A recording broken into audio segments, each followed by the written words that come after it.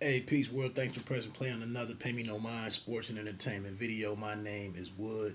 Uh, please subscribe to the channel. I'm on the cusp of 900, which is phenomenal for me personally, as an individual goal. So I appreciate all of the recent new subscribers.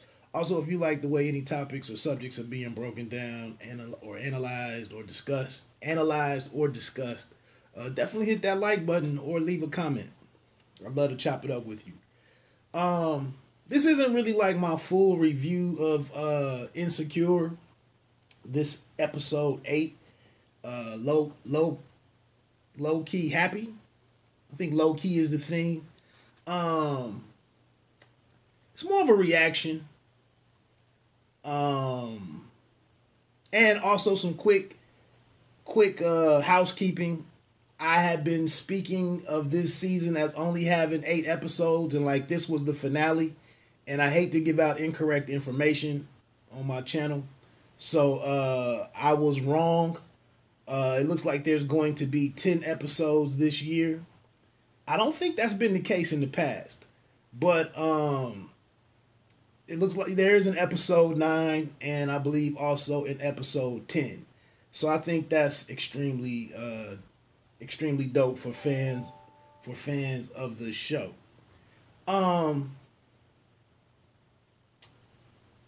Wow, this episode kind of moved me. So a couple of things. So a couple of things here is with the episode Happy. Oh, and shout out to the other shout out was to Natasha Rothwell, who plays Kelly. She wrote this episode. I thought the dude last week really did a great job in writing that one. That episode, what was that? Low Key Tripping, I think. I think that was Jason Liu was the writer's name. I thought Natasha did a fantastic job here, and I'll get into it. My notes were personal happiness, and that personal happiness affects the relationship's health between two individuals. Also, my second point was their relationship is. I love how their relationship is being explored. The quietness of the dinner talk, the art walk, and I know we've all chosen our sides to this point. Maybe not so much in season 3, but it's been Team Lawrence and Team Issa, and Lawrence is this and Lawrence is that, and then Issa's trash. But I like the way that they're fleshing this thing out, and I'll get into that to why. And then also my third point was a lot of us get the bedroom. A lot of us in these relationships. I've been married. It'll be 17 years in August, mid-August. Yeah, mid-August. And a lot of us get the bedroom right. A lot of these relationships get the bedroom right. We struggle with the other 23 hours and 50 minutes or 55 minutes or 59 minutes. Whatever your prowess in that area is. But this personal happiness effect on the health of the relationship. I really like how they talk through that. When we met this couple, it's funny to see where they've come. And how they're dressing right now, what they've achieved, how their worldview has changed. Lawrence says a couple of times, like he knows himself now. Man, he was like, I love that whole discussion right there. I felt like I had to be a leader because that's what I was supposed to be saying. And he was like, man, I'm really great I'm really a great teammate. And I've said that myself. I hope for a lot of people, I hope that they're seeing themselves in these characters and in this storyline. It's really a shame when art and the content that we watch really doesn't capture us in it. Music, I said Tribe Called Quest for me I saw a lot of what they were talking about. I saw me in that, or the way that I looked at the world.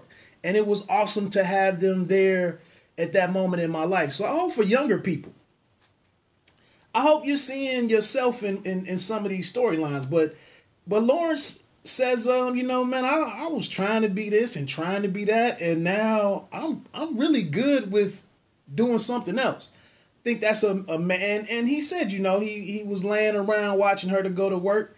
He didn't like himself. This really killed the relationship, you know, a lengthy relationship between these two. What's my time? Okay. Their relationship is being explored. The quietness of this dinner talk, I thought, was super dope.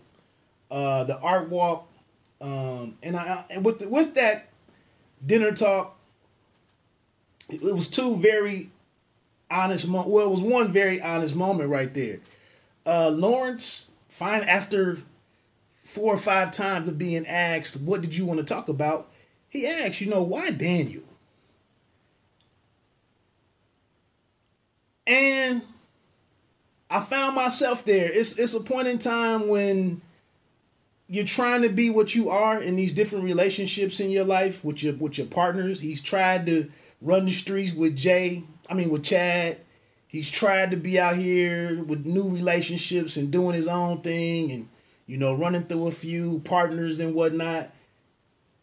And all of that stuff is really not filling a void, and not it's not giving him any sense of satisfaction or gratification.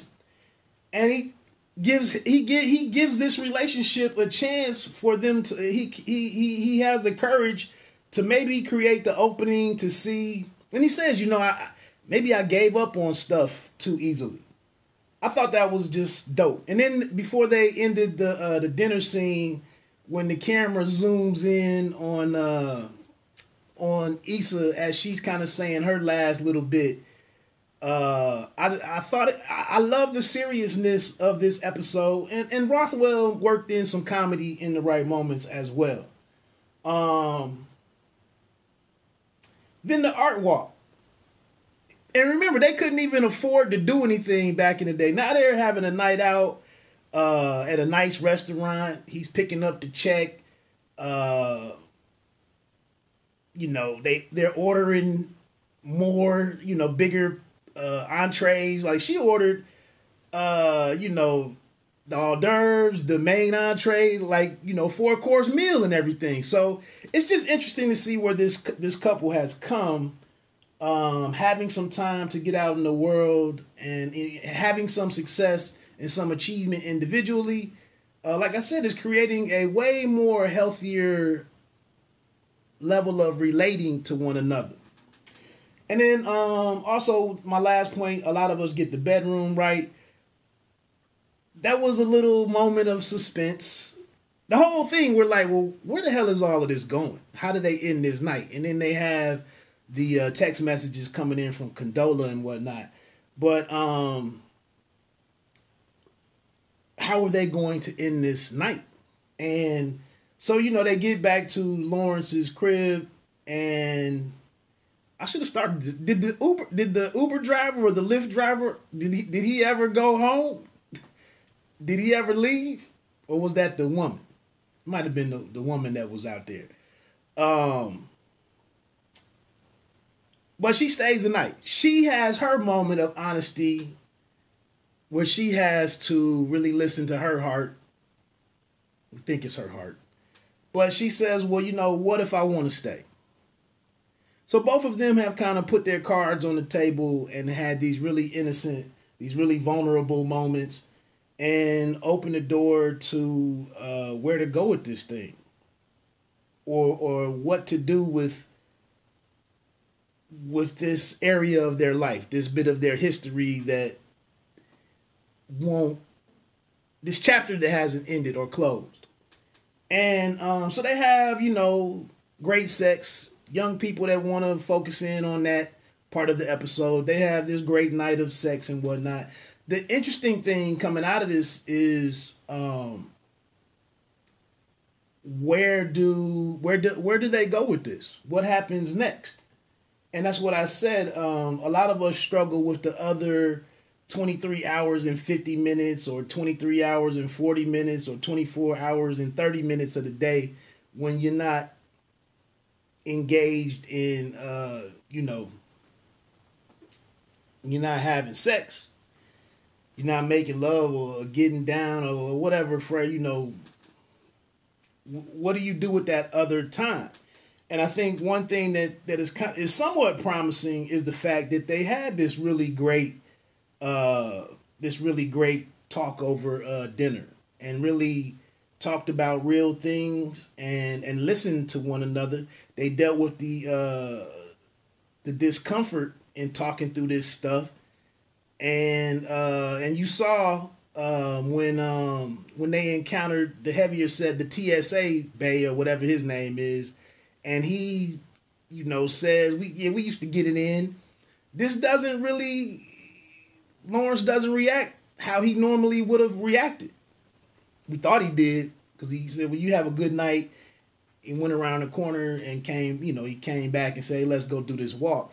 But then they also, they have this art walk where they go and discuss more things about what they think about this and how do you react to this and what, I just thought all of that was fantastic. And it could be, it could bode well for whatever the future is. The one weird thing was that, is that Lawrence didn't get up to walk Issa to the door. But they have this familiarity with one another, this history, so maybe that wasn't called for. But she walks down, she says she's going to walk home, think things through, and so on and so forth. But, so we don't know what happens next. Was this one night in the bedroom, is it enough to spark, them completely rekindling the relationship? And I guess, so that's what this sets up, is what's to happen for them now, what's to happen for them next. And then we know that Issa and Molly have a sit down in our next episode. You can check out the preview for that, or the snippet from that, the teaser or whatever they call it. You can check that out. The thing that's going to become interesting, or what's going to become interesting, is can Lawrence and Issa exist with Issa and Molly? It's a big question. I don't know if Lawrence is really affected by what Chad might think, or what's the other cat's name, Derek. I don't think he's really driven by any of his male friends, and it seems like he could easily move on from Condola. It seems like he can move on from that, especially knowing where she sits with their relationship, with the long-term relationship. So, what is Molly gonna say? And has Molly learned? We don't know if she's went to see her therapist yet, but Molly probably shouldn't. Molly mentioned a couple episodes ago she was trying to establish boundaries. This might be an area where there needs to be some boundaries between those two, that that Issa doesn't solicit any input or feedback from Molly. But Molly might even be understanding, to be honest. That's the thing. Molly needs to really worry about her own happiness. It's interesting that they had this discussion. Issa and Lawrence had this discussion about happiness and establishing what works for them. And now Molly is a person, is a figure who really needs to work on that. So a lot of good stuff in this episode. Like, I might do a live stream on it later and just continue running my mouth on my takeaways from it. But that's pretty much where I was with this episode. Just like I said, huge shout out to Natasha Rothwell for taking us here. Huge shout out for Issa and Prentice. What's his name? Prentice Penny. The other cat, the other creative person involved in steering the show. I'm just really glad that they've chosen to take us down this road and deal with some stuff that people, I hope, people are going to experience and have these hills and valleys, these moments to learn something about real life stuff, you know, because it's other relationships in the black community besides Jay-Z and Beyonce or Barack and Michelle. In between there is us. And so I think, I don't know, for me, it was just, it was an awesome night of TV for me. Didn't think I'd expect to say that about Insecure, but that's where they've gone this season. Like I said, my name is Wood. Let me get on off of here. I went about 6 minutes longer than what I intended to. I might do that live stream today, maybe later this week. I'll get around to it. If you subscribe to the channel and by chance hit that notification button, you will know when I'm doing that. Until then, you don't always have to be great to start, but you have to start to be great.